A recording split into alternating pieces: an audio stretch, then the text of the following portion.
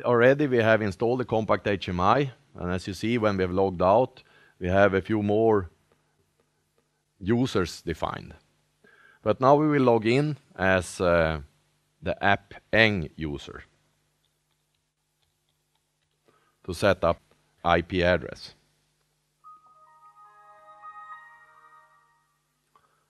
And setting up the IP address, we will be using the serial cable. To know which IP address to use, you can either set address according to your normal scheme for our IP addresses, but you can also use the one that we have suggested in the manual. So to see what we have suggested, you also open up the user manual of compact HMI and you make a search for IP.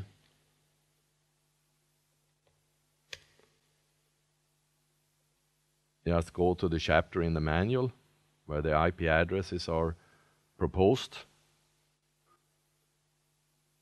Here we can see that for S800M we propose that you use IP addresses 172.16.4.151 to 255.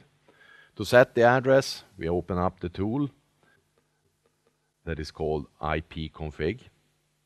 So we go into Utilities menu and we open IP config.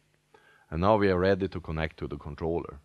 But the controller just connects when you have pressed the init button to get a cold start. So first we just press the connect button in the IP config tool, and then we press the init button here, and we hold it in until the run has started to flash.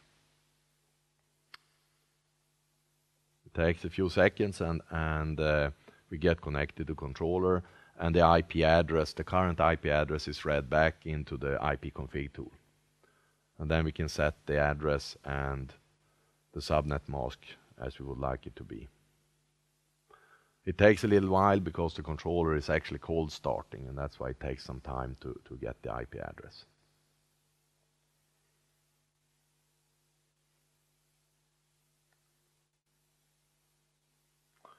Now we have the IP address. Before we can set it, we go in and we switch on to the advanced mode. And then we go in, and in this case we will set the IP address to 151. And we shouldn't forget the subnet mask that we set to 255, 255, 255, 252, all according to what is suggested in the user's manual. And then we press set IP.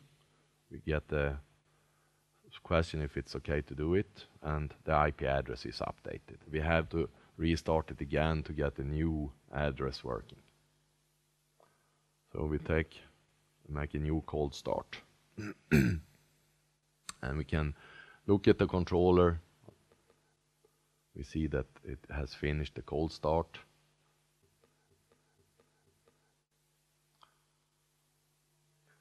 So now we are ready to test if the IP address connection is available. So to do that, we just make a normal ping to the controller. We get the command prompt, and we say, okay, we would like to ping the controller. You see that the controller is running, and then we press return so that we can see that we get replies from the ping command.